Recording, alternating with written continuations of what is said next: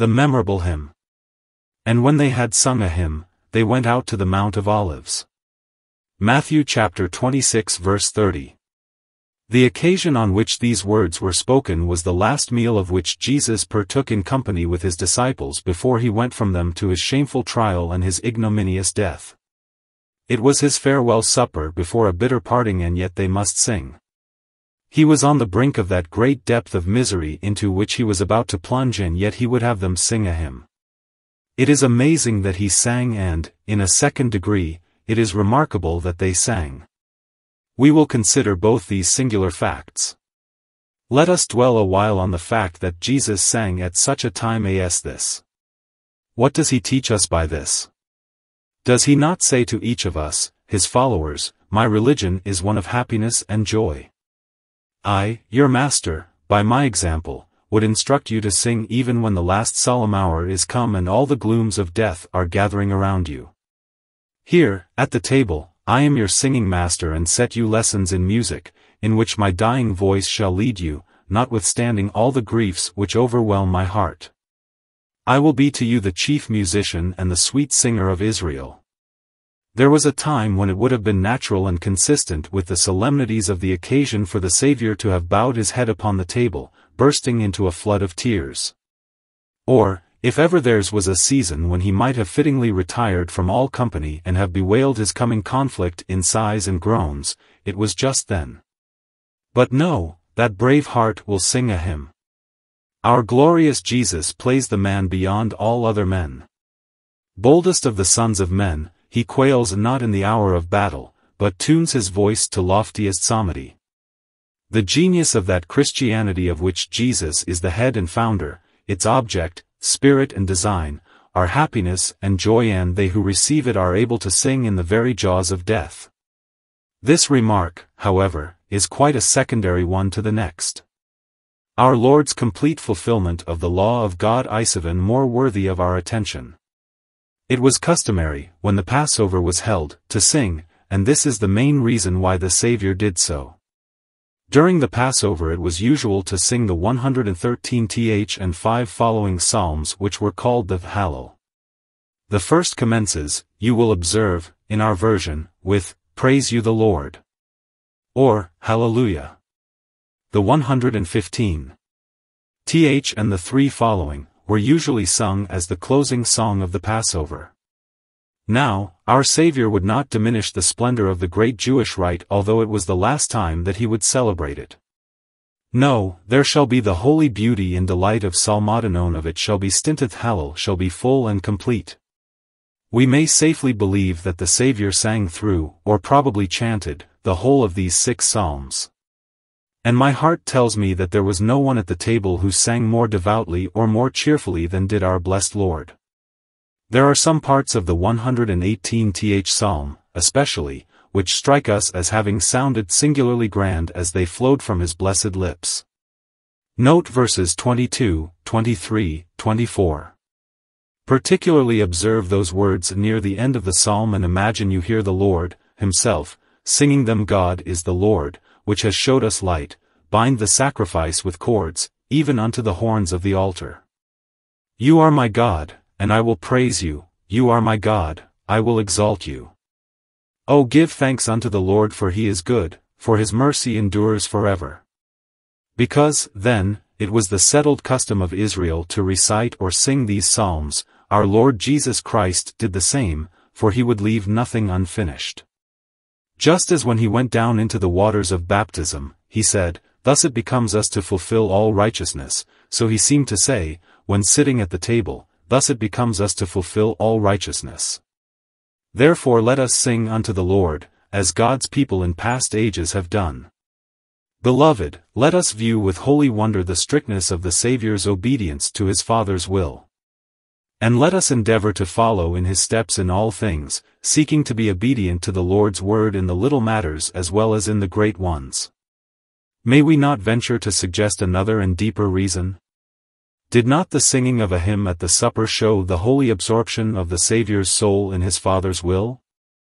If, beloved, you knew that at, say, 10 o'clock tonight, you would be led away to be mocked, despised and scourged, and that tomorrow's sun would see you falsely accused, hanging, a convicted criminal, to die upon a cross. Do you think that you could sing tonight, after your last meal? I am sure you could not, unless with more than earth-born courage and resignation your soul could say, "Bind the sacrifice with cords, even unto the horns of the altar." You would sing if your spirit were like the Saviour's spirit, if, like he, you could exclaim, "Not as I will, but as you will." But if there should remain in you any selfishness, any desire to be spared the bitterness of death, you would not be able to chant the Hallel with the Master. Blessed Jesus, how wholly were you given up! How perfectly consecrated! So that, whereas other men sing when they are marching to their joys, you sang on your way to death. Whereas other men lift up their cheerful voices when honor awaits them, you had a brave and holy sonnet on your lips when shame, spitting and death were to be your portion. This singing of the Savior also teaches us the wholeheartedness of the Master in the work which he was about to do. The patriot warrior sings as he hastens to battle. To the strains of martial music he advances to meet the enemy, and even thus the heart of our all-glorious champion supplies him with song even in the dreadful hour of his solitary agony. He views the battle, but he dreads it not, though in the contest his soul will be exceedingly sorrowful even unto death. Before it he is like Job's warhorse, he says among the trumpets, "Ha, ha," and he smells the battle afar off. He has a baptism to be baptized with, and he is straitened until it is accomplished. The Master does not go forth to the agony in the garden with a cowed and trembling spirit, all bowed and crushed in the dust, but he advances to the conflict like a man who has his full strength about him, taken out to be a victim, if I may use such a figure, not as a worn-out ox that has long borne the yoke, but as the firstling of the bullock, in the fullness of his strength. He goes forth to the slaughter with his glorious undaunted spirit fast and firm within him, glad to suffer for his people's sake and for his Father's glory. For as at first your all-pervading look saw from your Father's bosom to the abyss, measuring in calm presage the infinite descent, so to the end, though now of mortal pangs, made air, and emptied of your glory awhile, with unaverted eyes, you meet all the storm. Let us, O fellow heirs of salvation, learn to sing when our suffering time comes, when our season for stern labor approaches. Yes, let us pour forth a canticle of deep, mysterious melody of bliss when our dying hour is near at hand. Courage, brothers and sisters! The waters are chilly, but fear will not by any means diminish the terrors of the river. Courage, brothers and sisters! Death is solemn work, but playing the coward will not make it less so. Bring out the silver trumpet, let your lips remember the long-loved music, and let the notes be clear and shrill as you dip your feet in the Jordan. Yes, though I walk through the valley of the shadow of death, I will fear no evil, for you are with me, your rod and your staff they comfort me. Dear friends, let the remembrance of the melodies of that upper room go with you tomorrow into business. And if you expect a great trial and are afraid you will not be able to sing after it, then sing before it comes. Get your holy praise work done before affliction mars the tune. Fill the air with music while you can. While yet there is bread upon the table, sing, though famine may threaten. While yet the child runs laughing about the house, while yet the flush of health is in your own cheeks, while yet your goods are spared, while yet your heart is whole and sound, lift up your song of praise to the Most High God, and let your Master, the singing Savior, be in this your goodly and comfortable example. 2. We will now consider the singing of the disciples. They united in the Hallel like true Jews, they joined in the national song. Israel had good cause to sing at the Passover, for God had worked for his people what he had done for no other nation on the face of the earth. Every Hebrew must have felt his soul elevated and rejoiced on the Paschal night. He was a citizen of no mean city, and the pedigree which he could look back upon was one compared with which kings and princes were but of yesterday. Remembering the fact commemorated by the Paschal supper, Israel might well rejoice. They sang of their nation in bondage, trodden beneath the tyrannical foot of Pharaoh. They began the psalm right sorrowfully, as they thought of the bricks made without straw and of the iron furnace. But the strain soon mounted from the deep bass and began to climb the scale as they sang of Moses, the servant of God, and of the Lord appearing to him in the burning bush. They remembered the mystic rod which became a serpent and which swallowed up the rods of the magicians.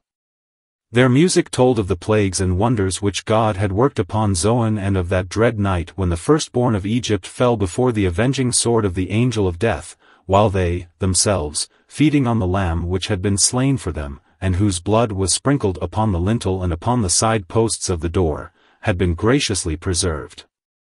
Then the song went up concerning the hour in which all Egypt was humbled at the feet of Jehovah, while as for his people, he led them forth like sheep, by the hand of Moses and Aaron, and they went by the way of the sea, even of the Red Sea. The strain rose still higher as they sang the song of Moses, the servant of God, and of the Lamb. Jubilantly they sang of the Red Sea and of the chariots of Pharaoh which went down into the midst thereof, and the depths covered them till there was not one of them left. It was a glorious chant, indeed, when they sang of Rahab cut in pieces and of the dragon wounded at the sea by the right hand of the Most High for the deliverance of the chosen people. But, beloved, if I have said that Israel could so properly sing, what shall I say of those of us who are the Lord spiritually redeemed? We have been emancipated from a slavery worse than that of Egypt. With a high hand and with an outstretched arm, has God delivered us. The blood of Jesus Christ, the Lamb of God's Passover, has been sprinkled on our hearts and consciences. By faith we keep the Passover, for we have been salved, we have been brought out of Egypt, and though our sins did once oppose us, they have all been drowned in the Red Sea of the atoning blood of Jesus. The depths have covered them. There is not one of them left. If the Jew could sing a great hallel, our hallel ought to be more glowing still. And if every house in Judea's happy land was full of music when the people ate the Paschal feast, tonight we have much more reason for filling every heart with sacred harmony while we feast upon Jesus Christ, who was slain and has redeemed us to God by his blood. 3. The time has now come for me to say how earnestly I desire you to sing a hymn. I do not mean to ask you to use your voices, but let your hearts be brimming with the essence of praise. Whenever we repair to the Lord's table, which represents to us the Passover, we ought not to come to it as to a funeral. Let us select solemn hymns, but not dirges. Let us sing softly, but none the less joyfully. This is no burial feast. These are not funeral cakes which lie upon this table, and yonder fair white linen cloth is no winding sheet. This is my body, said Jesus, but the body so represented was no corpse. We feed upon a living Christ. The blood set forth by yonder wine is the fresh life blood of our immortal King. We view not our Lord's body as clay-cold flesh, pierced with wounds, but as glorified at the right hand of the Father. We hold a happy festival when we break bread on the first day of the week. We come not here trembling like bondsmen, cringing before the Lord as wretched condemned serfs. They eat on their knees. We approach as freemen to our Lord's banquet, like his apostles, to recline at length or sit at ease, not merely to eat bread which may belong to the most sorrowful, but to drink wine which belongs to men whose souls are glad. Let us recognize the rightness, yes, the duty of cheerfulness at this commemorative supper, and, therefore, let us sing a hymn. Being satisfied on this point, perhaps you ask, what hymn shall we sing? Many sorts of hymns were sung in the olden time. Look down the list and you will scarcely find one which may not suit us now. One of the earliest of earthly things was the war song. They sang of old a song to the conqueror, when he returned from the battle. Saul has slain his thousands and David his 10,000s. Women took their timbrels and rejoiced in the day when the hero returned from the war. Even thus, of old, did the people of God extol him for his mighty acts, singing aloud with the high-sounding cymbals, sing unto the Lord, for he has triumphed gloriously. The Lord is a man of war, the Lord is his name. My brothers and sisters, let us lift up a war song tonight. Why not? Who is this that comes from Edom, with dyed garments from Bozrah? This that is glorious in his apparel, traveling in the greatness of his strength? I that speak in righteousness, mighty to save. Come, let us praise our Emmanuel, as we see the head of our foe in his right hand. As we behold him leading captivity captive, ascending up on high with trumpets' joyful sound, let us chant the song, let us shout the war song, Io triumphi. Behold, he comes, all glorious from the war. As we gather at this festive table which reminds us both of his conflict and of his victory, let us salute him with a psalm of gladsome triumph which shall be but the prelude of the song we expect to sing when we get up. Where all the singers meet. Another early form of song was the pastoral. When the shepherds sat down among the sheep, they tuned their pipes and warbled forth soft and sweet airs in harmony with rustic quietude. All around was calm and still. The sun was brightly shining and the birds were making melody among the leafy branches. Shall I seem fanciful if I say, let us unite in a pastoral tonight? Sitting round the table, why should we not sing, the Lord is my shepherd, I shall not want. He makes me to lie down in green pastures, he leads me beside the still waters. If there is a place beneath the stars where we might feel perfectly at rest and ease, surely it is at the table of the Lord. Here, then, let us sing to our great shepherd a pastoral of delight. Let the bleating of sheep be in our ears as we remember the good shepherd who laid down his life for his flock. You need not to be reminded that the ancients were very fond of festive songs. When they assembled at their great festivals, led by their chosen minstrels, they sang right joyously, with boisterous mirth. Let those who will, speak to the praise of wine, me soul shall extol the precious blood of Jesus. Let who will, laud corn and oil, the rich produce of the harvest, me heart shall sing of the bread which came down from heaven, whereof, if a man eats, he shall never hunger. Do you speak of royal banquets and minstrelsy fit for a monarch's ears? Ours is a nobler festival and our song is sweeter by far. Here is room at this table, tonight, for all earth's poetry and music, for this place deserves songs more lustrous with delight, more sparkling with gems of holy mirth than any of which the ancients could conceive. The love song we must not forget, for that is peculiarly the song of this evening. Now will I sing unto my well-beloved a song. His love to us is an immortal theme, and as our love, fanned by the breath of heaven, bursts into a vehement flame. We may sing, yes, and we will sing among the lilies, a song of love. In the Old Testament, we find many psalms called by the title, A Song of Degrees.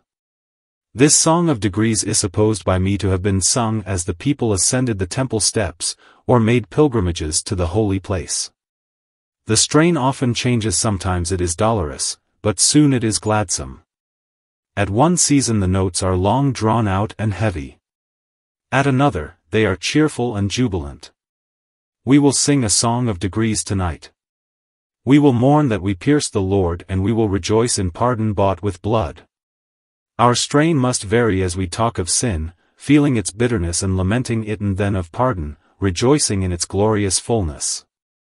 David wrote a considerable number of psalms which he entitled Maskil, which may be called in English, instructive psalms. Where, beloved, can we find richer instruction than at the table of our Lord? He who understands the mystery of incarnation and of substitution is a master in scriptural theology. There is more teaching in the Saviour's body and in the Saviour's blood than in all the world. O you who wish to learn the way to comfort and how to tread the royal road to heavenly wisdom, come to the cross and see the Saviour suffer and pour out his heart's blood for human sin. Some of David's psalms are called Miktam, which means golden psalm. Surely we must sing one of these.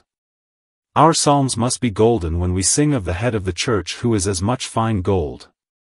More precious than silver or gold is the inestimable price which he has paid for our ransom. Yes, you sons of harmony, bring your most melodious anthems here and let your Saviour have your golden psalms. Certain psalms in the Old Testament are entitled, Upon Shoshanim, that is, upon the lilies. O you virgin souls, whose hearts have been washed in blood and have been made white and pure, bring forth your instruments of song. Here, then, your music bring. Strike aloud each cheerful string. Let your hearts, when they are in their best state, when they are purest and most cleansed from earthly dross, give to Jesus their glory and their excellence. Then there are other psalms which are dedicated to the sons of Korah. If the guess is right, the reason why we get the title, To the Sons of Korah a Song of Loves, must be this: when Korah, Dathan, and Abram were swallowed up, the sons of Dathan and Abram were swallowed up, too, but the sons of Korah perished not. Why they were not destroyed, we cannot tell. Perhaps it was that sovereign grace spared those whom justice might have doomed, and the sons of Korah were ever after made the sweet singers of the sanctuary. And whenever there was a special song of loves, it was always dedicated to them. Ah, we will have one of those songs of love tonight, around the table, for we, too, are saved by distinguishing grace. We will sing of the heavenly lover and the many waters which could not quench his love. We have not half exhausted the list, but it is clear that sitting at the Lord's table, we shall have no lack of suitable psalmody. Perhaps no one hymn will quite meet the sentiments of all, and, while we would not write a hymn for you, we would pray the Holy Spirit to now write the spirit of praise upon your hearts, that sitting here, you may after supper sing a hymn. For 1 or 2 minutes let us ask, what shall the tune be? It must be a strange one, for if we are to sing a hymn tonight, around the table, the tune must have all the parts off music. Yonder believer is heavy of heart through manifold sorrows, bereavements and watching by the sick. He loves his Lord and would gladly praise him, but his soul refuses to use her wings. Brother, we will have a tune in which you can join, and you shall lead the bass. You shall sing of your fellowship with your beloved in his suffering. Show he, too, lost a friend. How he spent whole nights in sleeplessness. How his soul was exceedingly sorrowful. But the tune must not be all bass, or it would not suit all of us tonight, for some can reach the highest note. We have seen the Lord, and our spirit has rejoiced in God our Savior. We want to lift the chorus high. Yes, there are some here who are at times so full of joy that they will need special music written for them. Whether in the body, I cannot tell, or whether out of the body, I cannot tell, said Paul, and so have others said since, when Christ has been with them. Ah, then they have been obliged to mount to the highest notes, to the very loftiest range of song. Remember, beloved, that the same Savior who will accept the joyful shouts of the strong, will also receive the plaintive notes of the weak and weeping. You little ones, you babes in grace, may cry, Hosanna, and the King will not silence you. And you strong men, with all your power of faith, may shout, Hallelujah. And your notes shall be accepted, too. Come, then, let us have a tune in which we can all unite, but we cannot make one which will suit the dead, I mean, in trespasses and sins, and there are some such here. Oh, may God open their mouths and unloose their tongues. But as for those of us who are alive unto God, let us, as we come to the table, all contribute our own share of the music, and so make up a song of blended harmony, with many parts, one great united song of praise to Jesus our Lord. We should not choose a tune for the communion table which is not very soft. These are no boisterous themes with which we have to deal when we tarry here. A bleeding Savior, robed in a vesture dyed with blood, this is a theme which you must treat with loving gentleness, for everything that is coarse is out of place.